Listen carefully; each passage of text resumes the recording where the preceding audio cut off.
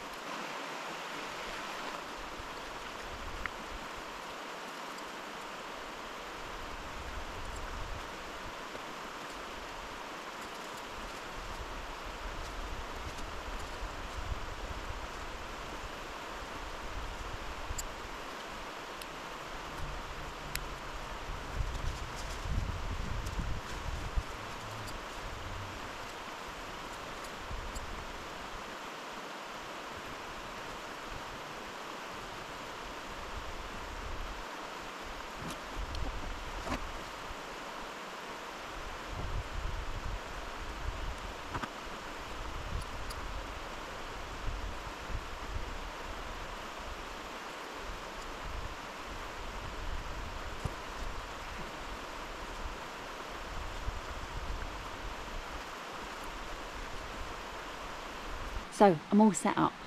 Today I've got my Lanshan one.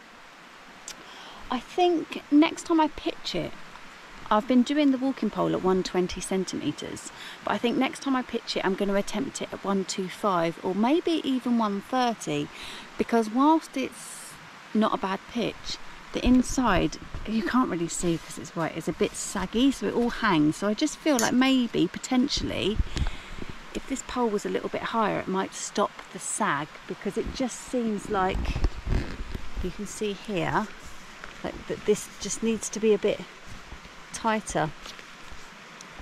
So I'm gonna try that next time and see how I get on, but it will do for tonight.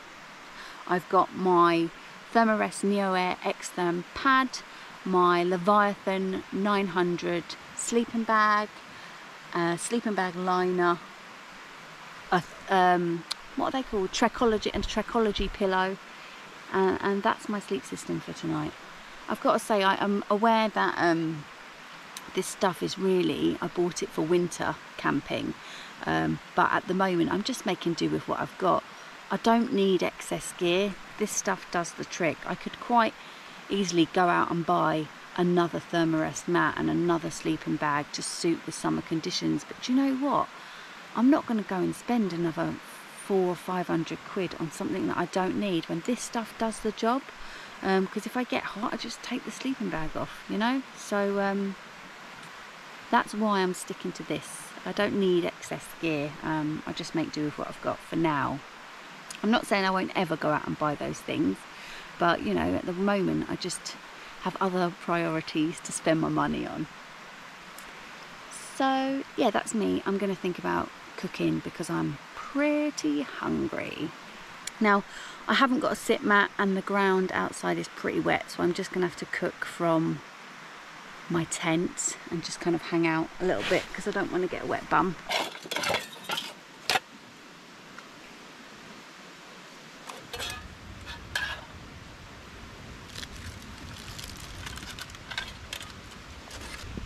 Tonight we have lamb steak and salad, obviously.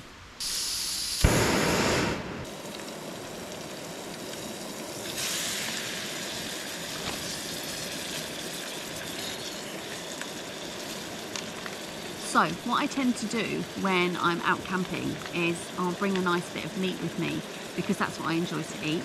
And I have bought these food bags. The link will be in the description below under my kit list. And I freeze the meat, and then when I leave I take it out of the freezer and it gradually defrosts as you're out hiking and things like that, and that's what keeps it fresh. So yeah, these bags are awesome. Love them. Might have overdone the butter. Can you ever overdo butter?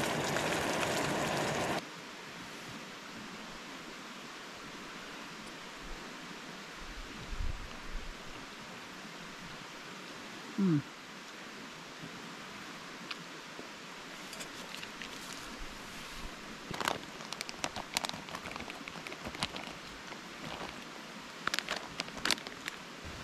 just realised I've got 2 food bags. One of them is here, and this is my lovely evening meal that I've got now. My other one is all my food for tomorrow, and it's not in my bag. I must have left it at home because I left in a bit of a rush. I've got a few snacks which hopefully will see me through, and maybe there'll be a shop or something I can stop off at. It looks like I'll be going through a few towns, like, or areas where there's parking, so hopefully I'll find something. If not, I can shorten tomorrow's route. There is a way I can do that, so that's always an option too. So annoying though.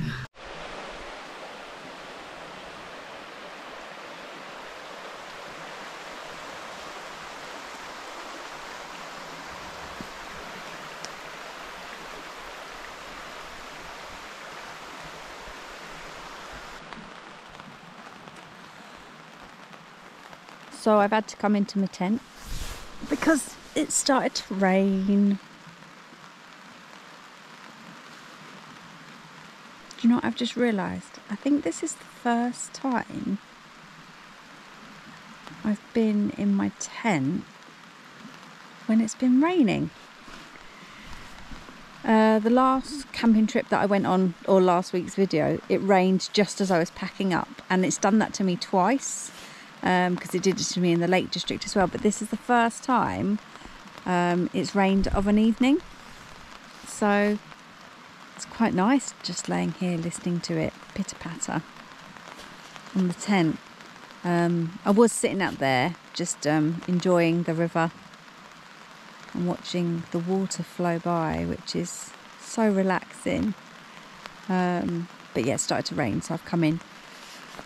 I'm just going to chill in here and listen to the sounds, I think. But it's making me feel really sleepy, so I'll probably end up having an early night. But yeah, so unless something really interesting happens, I'll say goodnight now. And I'll see you in the morning. Night. Morning, campers. Well, it rained all night. I didn't sleep particularly well. I felt really uncomfortable last night. I think I've blown my mat up and it's too hard. But I'm jealous of all these people who go out camping and sleep really well. I never seem to sleep well. I don't know why. I just can't get comfy. I think it's because I'm a side sleeper. But yeah, so it rained all night. I'm pretty sure it's going to rain most of today too. But that's okay. It's alright. So it's 7 o'clock, which isn't too bad, I guess. Normally I'm up much earlier, but I think I've struggled to wake up because I didn't sleep very well. So I'm going to get up, pack things away and be on my way. There we go. That's where we were. Aside from a bit of flat grass, leave no trace. And let's head off. Who knows what's in store for us today? It's exciting. Oh, I've got to find my way out of the jungle.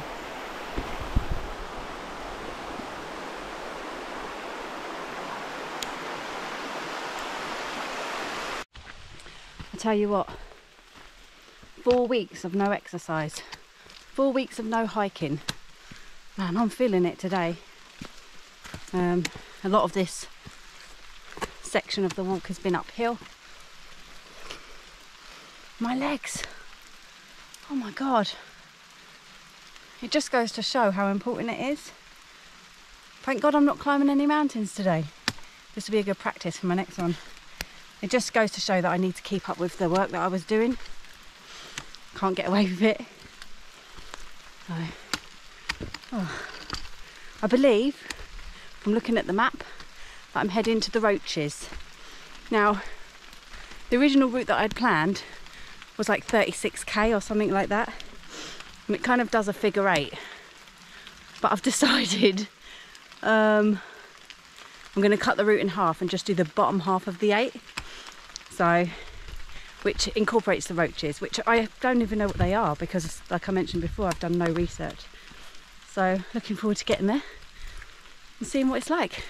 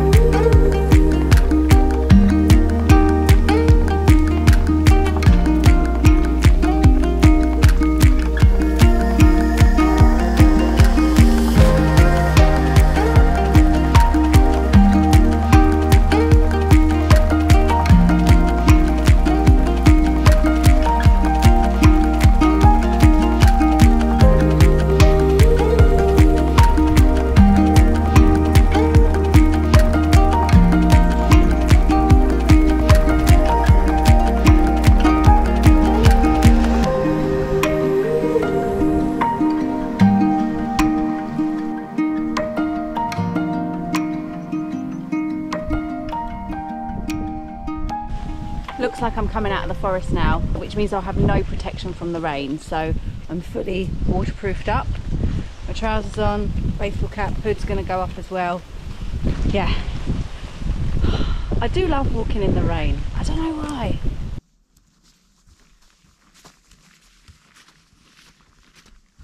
Now that is the smallest gate in the world. I don't know what you'd do if you were bigger than me. I struggled to get through it. Look. This one's even smaller. I've got to get through there. How am I going to get through there? Oh, side angle, bag. We did it.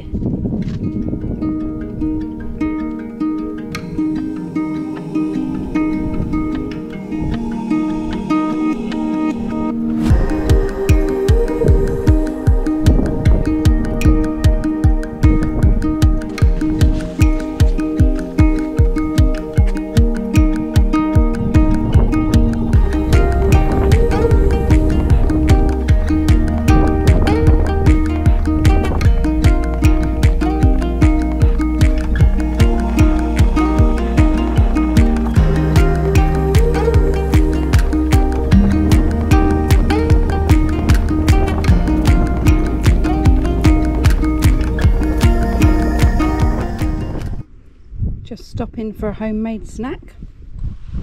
There's absolutely no point me trying to find somewhere to sit and enjoy this, so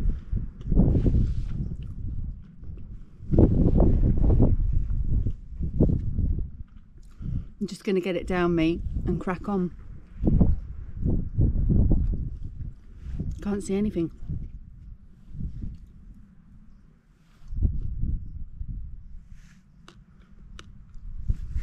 It's so easy to get caught up in the bad things when you're out hiking on your own, like the crappy weather, the fact that it's raining, the fact that you're on your own, the fact that your body's aching or your legs hurt when you're going uphill, or you feel tired, or there's no one to talk to. But the beauty about hiking on your own is that you can actually stop and take things in. And the things I love about walks like this are noticing things like the pink flower poking out behind the wall, the fact that there's like pine trees around and I can smell them, the winding path that's up and down, and it's an interesting terrain for me.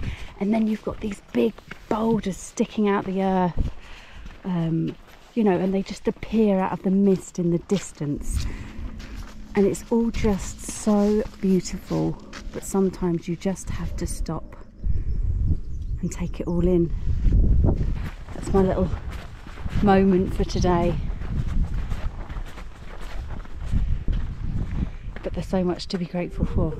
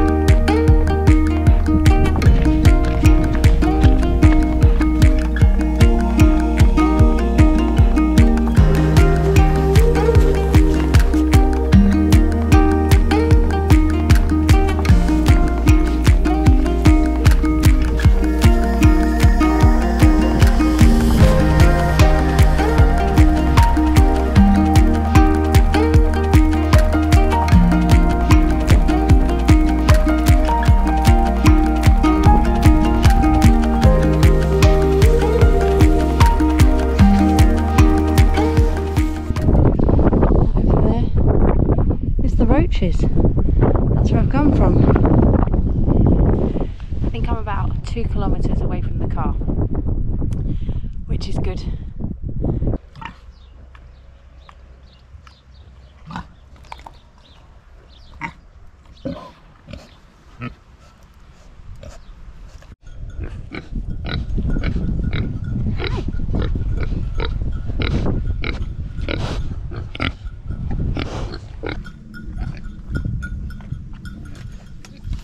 Hey guys.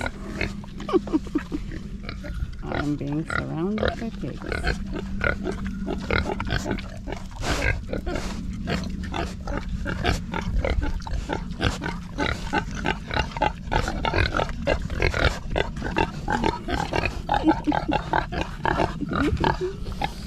This is brilliant. Me and the pigs.